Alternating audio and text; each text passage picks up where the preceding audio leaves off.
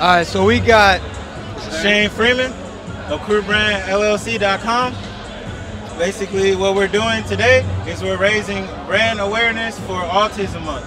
Next month is Autism Month. So what we want to do is we actually not only want to make shoes that are going to help a different demographic of people, but we're actually raising money for families that are in need. So what's going to happen is every time this pair is purchased, it's going to Autism Speaks, which is actually an organization for that advocates for families that are in need. So whether they need educational tools, whether they need rent, water, anything to eat at the home, we can write a check to them so that they give out to the individual families that need them.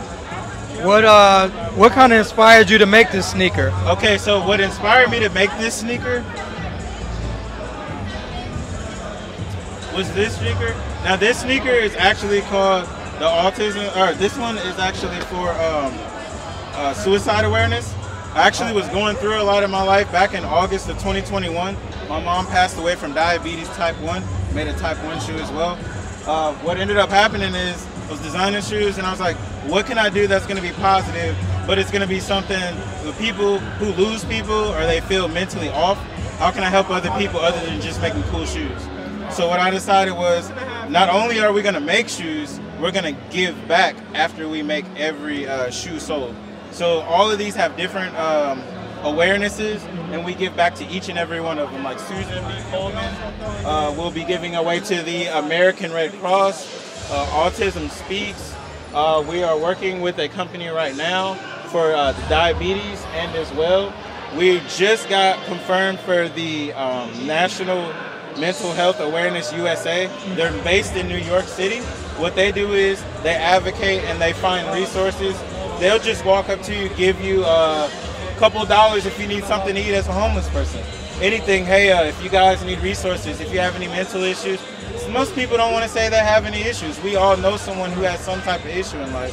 So instead of just making cool shoes for you to walk away with, and I just go profit the money and buy a patio in my backyard or something, I'm actually going to just give the money to somebody who really needs it, just so that we can continue to create together. Nice, nice. You're not taking any money from this? Percentage. We only take a small percentage from it. The rest of this money is all given to the organizations that need them. Oh, so wow. When we get done selling these, more than 50% of that money is going to the families who need it. What's very dope is that you turned your situation, you made it a positive. So that's definitely something that is commendable, because I know that wasn't easy going through what you went through. I mean, and then to come out and do this, this is very, very just dope. I appreciate it. I started making shoes mainly because when, I was in detention class drawing shoes. I wasn't even paying attention in class. They asked me, well, what do you want to do with your life? I'm in detention already. Right. I'm like, well, I want to make sneakers. So I'm going to go to sneaker school, or I'm going to go to design school. I'm going to start making clothes, and I'm going to start making sneakers. The same guy that gave me the detention was my basketball coach. He laughed at me, and he said, oh, we'll see. 11 years later, sir, I have my sneaker. You want to tell him in the camera, he has the sneaker. We have the sneaker. It's like, so all we're doing is we're just trying to help others that need it, but at the same time, there's going to be somebody in the world that's going to want to make a sneaker. They're not Nike, they're not Jordan, they're not ASIC, and they could look just like us. But they don't want to get ridiculed or done like, I don't know, Yeezy or something like that, because they're not up to the regular standard. Right. The crazy part is everyone in here is going to take their money and go do whatever with it. Right. We're going to take this money and give half of it back into production to make more shoes, and then the other half we're just going to give the families who need it. Yeah, everybody's not doing that. Yeah, and that's the thing. What we're making shoes off of selflessness, not being selfish. What's next on the horizon for you after? So after you make your shoes, is there another project that you want to do, or so right now what we're doing is we're actually trying to start a benefit. So every year we can have a benefit for school, back to school. So we really want to take some of this money as well that we make over the summertime, and we want to start a fund to where we can go in the inner city of Central Illinois, and we can hand out backpacks, anything, supplies that they need, not just in our hometown. We want to actually create the standard and go to other people's hometowns. We're not from Chicago, but we can come to Chicago and we can give and we can go back. that doesn't take away from us, that gives. So all we want to do is just create, give, spread awareness, and wear fresh shit. Dope. That's nice. Are you worried about lawsuits? Nope, I already know all the education with the lawsuits. I wouldn't These even look similar to a certain shoe. Yeah, but this is the thing. How do you get around that? It's called a patent. They look very similar to a popular shoe, though. So how do you get away with somewhere. Hey, Jordan. Hey, I'm gonna put it out there. No one said anything to Nike when they were out there copying Asics, making running shoes. I know all the history. I know all the information. So we can do. They're going through a battle. They're going through a battle right now. That's why I asked. So this is the. So I'm gonna give y'all the tea with that. So this is the thing. The reason why Nike's having such a hard time, like getting people that are making these shoes, is because there's a two patent law. There's a patent law that goes for only 20 years in the United States. There's also a patent law overseas. If they only pay for the patent in the United States, they actually have to catch up with you. So if they don't even know that you have a brand, they're not even looking for you. They're not looking for you until you're making like $1 million. Right. So we got like, I don't want to throw anybody out there, but you got Omi and a Hellcat. You got Cool Kai. Yep. Yeah. They're all copy infringement right now, but they're getting past it because the infringements overseas don't apply to the people who are making our shoes. So we come here. So they basically backdoor Nike and they give us our shoes. You can't really be mad at us for taking advantage and creating our things. So as long as it's made overseas, you're all good. Exactly. So the thing is, and I want this to be clear, Nike, if you're listening to this. We're not gonna make these forever, okay? We're working on a running shoe. We're all in the gym 3 times a week. We're working on slides. We're working on an actual trainer shoe that's not from Asics, maybe. Okay. So I can hoop in these. These are good to hoop in. I've had people hoop in them. I've had people work out in them. I had somebody play football in these, like tackle football. And they said, bro, they were like, they stayed on my foot. They were endurance. I love them. I want another pair. They're like, cause I already got them dirty, so I want another pair. Okay. What's your retail price? So the retail price online, they're going for $199. This weekend only, they are going for $150. Did anybody tell you, whoa, that's kind of high for your shoe just starting out? No, not really, because for you to come here and to buy a $400 Jordan, and we're telling you we're giving the money to people who really need it. People don't care about that. You're right. Oh, we do, so I guess that's the difference. Right. Besides, you know what, and this is great, what inspired you, or what sneaker inspired you growing up, or a sneaker that you looked at and you're like, man, Air Force One. Air Force Thank One. you. Not a dunk? Nope. Thank you. Irrelevant to me. Thank you. The Air Force One, the all white Air Force Ones, the 07 editions, preferably. Those are the ones that changed the trajectory of everybody's neighborhood, everybody's school. The 07, If you didn't have the Air Force One, when did Nelly drop? Yep. It's like what year was it? Yeah, Nelly was so upset about that. He wanted to charge Nike over that because he blew up the brand awareness. Yeah. They made the shoes were only $80. Yep. After now that, like $100. They added an extra $20. Yeah, when that song came out, price went up. Exactly. So you got to think about it. Right now, I don't want to name drop too much, but right now, after this show, we already got TSF Business ready to wear our shoes. So Peso, he wants to wear this. Not familiar. Sauce Walker, like they're I'm familiar with them. Yep. They've seen these shoes already. They love the shoes. And I mean, you got to think about it. They like high shoes. Nike. Right.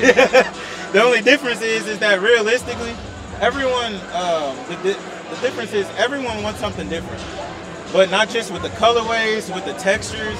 Really, at the end of the day, to be a real, true shoe brand owner, it's all about the materials, baby. Yeah, it's all for about sure. the materials. Yep. Because at the end of the day, if I can make a sustainable shoe and I can make the materials to where the materials last long, you could always take the bottom off, re-put it back on.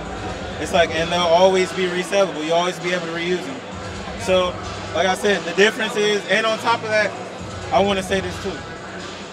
When I was a kid, the reason why I say Air Force Ones, when I was a kid, my mom couldn't afford those. My dad was in Atlanta. He had his own business. He was doing his own thing. My mom had to do everything for us. So I started using my skills to switch up clothes. So no one ever knew I had the same clothes on because I always switched it up. I even put on a different shoe if I had to. I used to buy the Stephen Marbury shoes from Stephen Barry's because I couldn't afford over $50. 1999. 1999. Go mow the lawns, get 3 pair of shoes for $45. That's a deal. So it's like no matter if they only gonna last 2 weeks, but it's the principle of the fact I couldn't afford them. So I decided I wanted to make some, not only that I could afford, but they're gonna go to an actual organization or gonna help somebody. The last time I seen anything like this similar to a Jordan or a Nike is Dornbecker. When was the last time you saw a Dornbecker? Exactly. We are the Dornbecker of shoes. Period. We are the Dornbecker of shoes. We work hand in hand with these ribbon companies, and we're just gonna keep building from here. At the end of the day, if there was one thing that I could give any advice, maybe there's a kid that wants to make clothes, wants to make shoes. Man, I don't know how to get into it. How did you do it? I'm from a small town. Like I said, I had a lot of adversities. Only had one parent in the household. What I did was I stayed true to my craft. Had plenty of nights up hustling, crying, 95 degrees in the house. Can't think straight. How do I figure this out? I wanted to do this really so that I could get my mom in a better place in life. It was never about me. So now that I don't have my mom, unfortunately, all I can do is I can do this, but then at the same time, I can help other families besides just my family. God bless. God bless. We appreciate your time. Appreciate you guys. Much love. Thanks for your time. Much love. Appreciate it. Appreciate you guys. Can we get a picture? Yeah.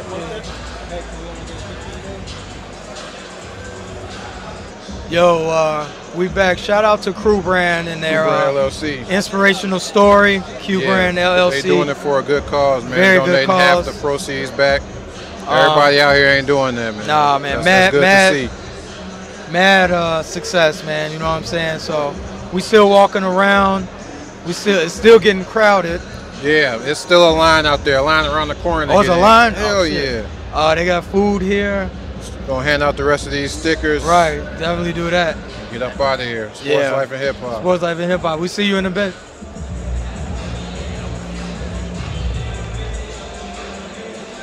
Can we interview you real quick, bro? Yeah. Okay, What's cool. up, man? How you doing, man? Ricky. Famo, dog. Nice meeting you, man. Famo, bro. Yeah. Yo, so Sports Life and Hip Hop, we got. What's up? This your boy Famo, man, in the building, man. What's happening? Yo, so I see you got some sneakers. 85, man. At that heat. Ain't gonna come with nothing else, man. Well, first of all, I see you with the Diodora joints. Diodora joints, I see you. I had to go old school, you know. Yo. Just looking to sell or to buy? I'm selling these boys, man. You ain't trying to buy nothing here? Oh, let me see if this is my man. Am I trying to buy some? No, I'm selling these, man. Come get them off my hand, bro. How much? Man, make me an offer, man. I don't know, man. That's offer. They priceless, baby. They priceless. Why are you getting rid of them? Because, man, daughter need a new pair of hooper shoes, you know what I'm saying? Them your daughter's shoes or yours? She need a new pair of hooper shoes. Oh, okay. Yeah, man. High school, college? She in grammar school. She 10. Oh, okay. Tell people what you doing, where you gonna be at. Man, I'm everywhere, man. I'm comedian Famo, man. I'll be at Riddles, everywhere, man. You might see me anywhere. Comedian Famo on Instagram, man. Facebook. Look me up, man. All my shows be posted up. We getting it in. You see how we doing? We coming with that heat. Appreciate it, man. Appreciate it. My mans, man. Y'all support them, man. Y'all keep supporting my man now. Hey, big things about to happen, man. Appreciate it, bro. Man. Thank you. All right. So, Sports Life and Hip Hop, we see a lot of sneakers today, right? But one of the most interesting things I've seen today is the Michael Jordan Wheaties box. Like, this is from like Kid. He got the box top, the Betty. Cereal is still in here. Cereal's still in there, man. Tell people who you are. You can find us at Mason himself on Instagram. We're from Columbus, Indiana. We travel here. That's your brand? Yeah, it's our stuff. We got tees. How much for the cereal box? Everything negotiable? Probably, yeah, it's always negotiable. Probably like start at like 100. 100? Yeah, per box. Wow. It's got the Betty Crocker catalog points on it. Yeah, that's the You real. don't see that anymore. Nah, man. And it ain't good no more. no, you done. I'm afraid to see what it looked like in there. Yo, this is real OG, man. That's Not that much. I'm sure the sugar content is way higher on Wheaties now. yeah. Appreciate it, man. Yeah, it's classic stuff That's right classic here. right here. Oh, I got these hanging in my car. How you doing, man? They ain't red no more. No, they not red. They beat up. Appreciate Mason, man. Appreciate Mason.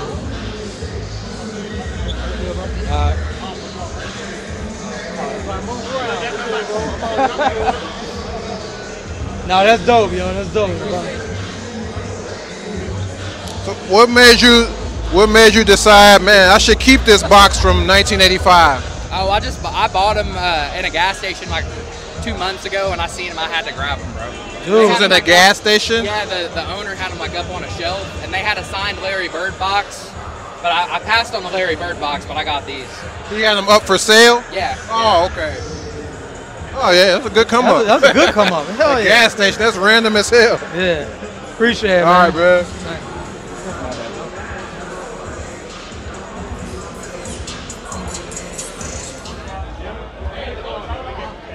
Wow.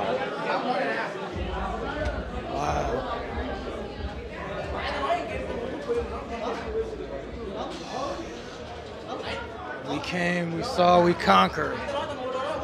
First of many. First of many sneaker. SNKRFEST Chicago. Pretty dope. Learned a lot. Yeah. Learned a lot. Learn the art of haggling. Also, I definitely had the most unique sneaker in there. I'll say that. Yeah, nobody was in there with his shoe. Nobody was rocking give my him that. sneakers. Some Adidas NMDs. Shout out to Pharrell. But it was cool. It was enjoyable. Enjoyed myself.